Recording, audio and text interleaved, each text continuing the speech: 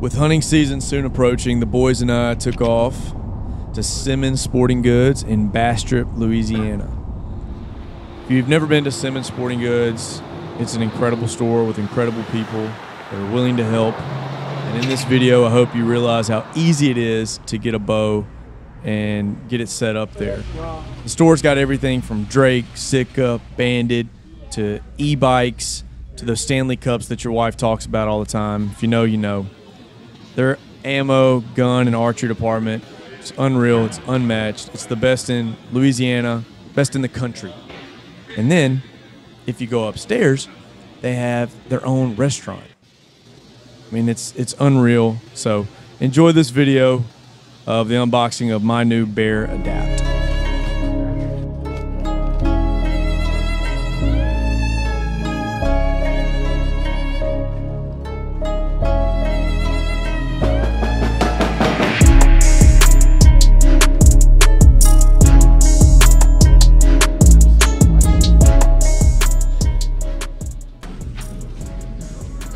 How wide do you think you are? 23. Yeah, average. Does it just say average? That's what I mean. 68-inch wingspan. That's pretty good. Huh? That's pretty good. Yeah, what's your vertical? Oh, my vertical used to get up there. Yeah.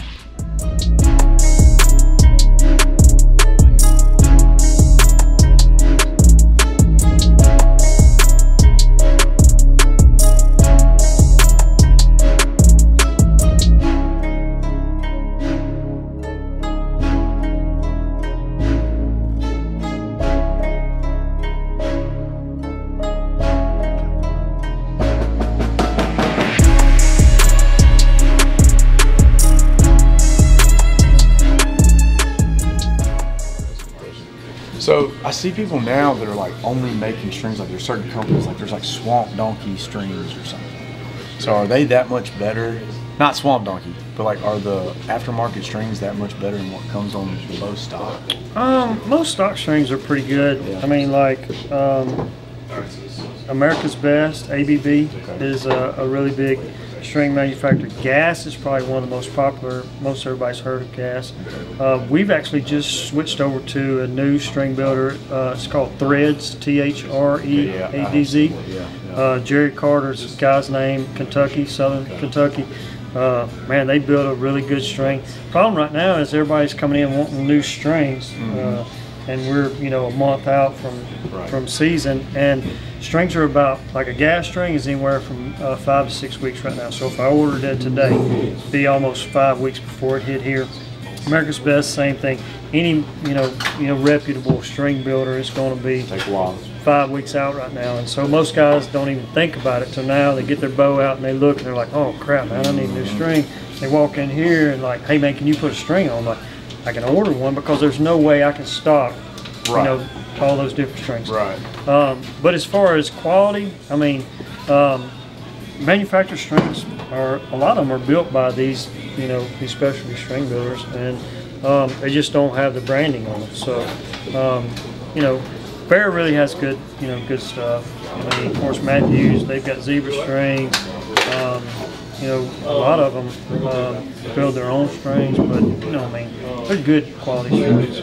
That's what I was wondering. So like this price, or this bow is at a good price point. So I figure they probably manufacture a lot of the things on there. Yeah, or they may have somebody. They've probably got a string builder, maybe a local string builder that's close to the manufacturer that's building their strings for them, and that's all they do is build strings for Fred Bear.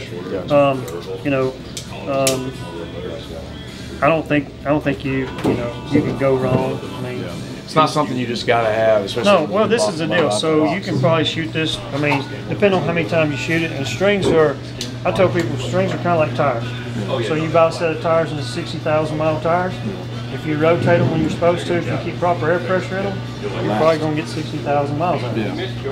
If you take care of this string, if you wax it, I mean, if it gets wet, if you dry it off, I mean, if you do everything, you keep it in a climate-controlled environment, it's going to last you, a couple, 1,000 shots, maybe more. But most people are not going to shoot that much. Most people, if they shoot 200 times a year, that's a lot. I mean, most guys, they break it out. We're seeing, though, a lot of guys now are shooting year-round. So those guys, they end up putting 1 to 2 D-loops a year. and probably at least one string. So depends on, you know, how you take care of it, how much you shoot.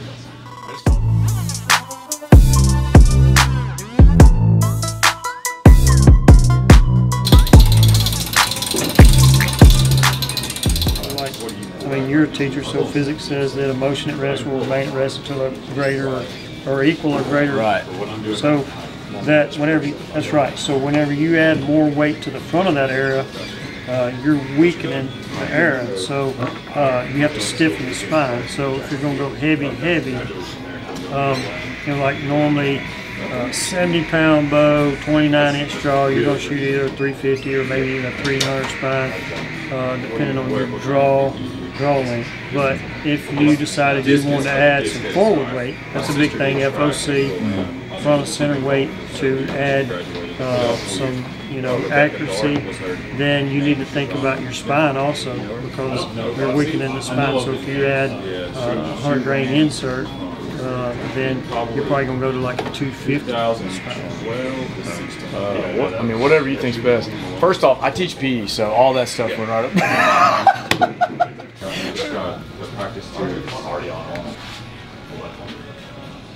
63 pounds right there. So you can, you want to try that and see what that feels like. I'll put it opposite. I hope so that you way can't pull this thing that. isn't popping in the nose. Why do you hope that? Why are you preying on my downfall? 63 fine. All right. So you go to wherever you normally anchor. Most people. So this knuckle right under your earlobe, right here on the jaw. Yep, pretty close right there. Nose just barely touching the string, on the tip of your nose on the string. So up a little bit, head up just right there. So that peep's gonna have to come way up.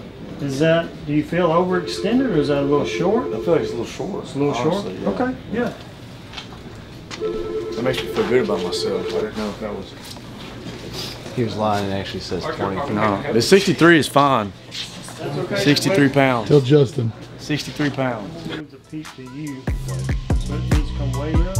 What I want you to do, so we'll put it there at 20, draw it back, make sure so you want this sight has it centered. Alright. With the 75 grain, so you're 375, so you're 475, which is, I mean, that's kind of heavy. Yeah. 63 pounds, 27-inch draw. Off of that bow. Yeah. I'd cut the middle in half and do 450. Because then, That's a really good weight. I mean, it's 20 grains less than what I shoot. It's 20 grains more than he shoots, and 20 grains more than he shoots. And you'd be right in the middle. And good fixed head, there's nothing in North America you wouldn't be able to kill with a good shot placement. All right, sounds good to me. All right. See, I can be talked into anything.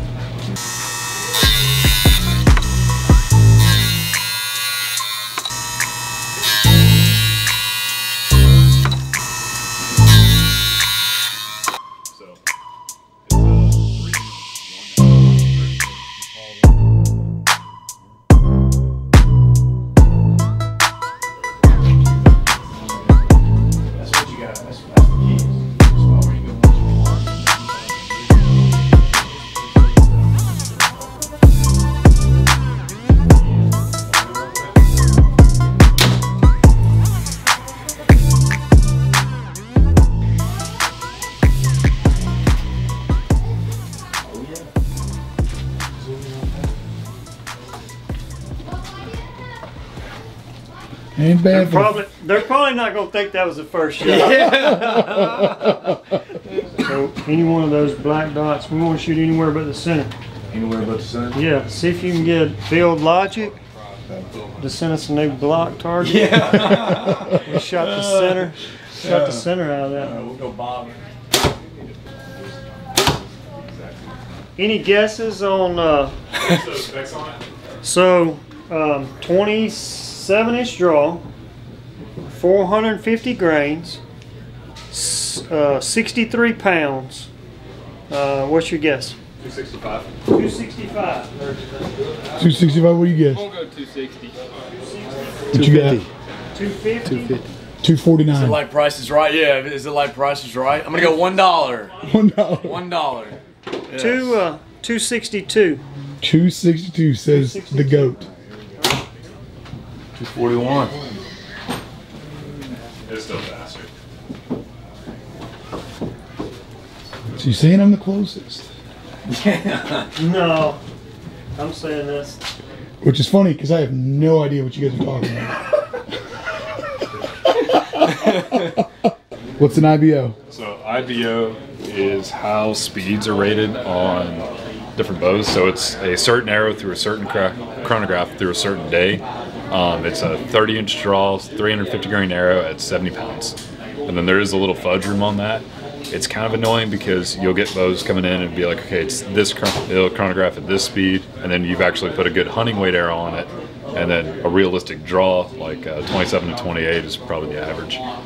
You get that going, and then it's something completely different, which is super annoying for us because we have this idea of, okay, this system should shoot X amount of feet per second, and then we'll get, you know, someone lies on it, or, you know, maybe it wasn't right at 70, maybe like 73, 75, and then it gets annoying. Just That's exactly how I would have explained it. Marketing. I was just about to. It's all marketing. Yeah, it is marketing. So basically, I mean, most bows, like the flagship bows for Matthews, Hoyt, all are going to be somewhere around 343, 344, 345. You know, last year. Realistically, how many people leave the shop shooting 340 feet per second? 0. I can count on one hand how many times I've seen 340 on a chronograph. Really? Yeah, it doesn't happen unless you're Chris B and you do some crazy stuff. 90. Right. Yeah. No, it doesn't happen. More times than not, I mean, 260 to 290 is a good range. So, Or 241. or 241. 241 if you're me. If you're 5'8", Well, jacked. There you go. all right, Tyler. Sweet. You satisfied? Yes, sir. I appreciate good about you, it? Todd. Heck yeah. I'm fired up about it, man. I mean, I felt kind of nervous buying one that I never touched before. Hey, that's Shot fine and affordable is the main thing. Make sure you get that on camera from my wife. Simmons Sporting Goods. Mr. Todd hooked us up. It took, you know, not too long. It's pretty fun. Jacob called him the GOAT. So yeah. So hopefully within this video you're able to see how, you know, how easy it is to just come up here, purchase a bow, get it set up. You can take a dumb old PE teacher like me. Mr. Todd can fix anybody. If he can fix me, he can fix anybody. So yeah. absolutely. Yeah, we appreciate it. Yes, sir. Thank Thank you for you. the help, sir. Enjoyed it. I will always go to Simmons Sporting Goods to get archery stuff for the rest of my life.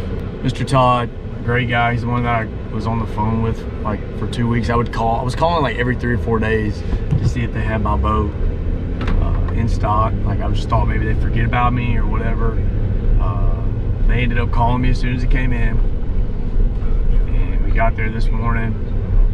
He walked me through everything, which as soon as he figured out how dumb I am to archery, I think he then was like, hey, I'm gonna help this guy out.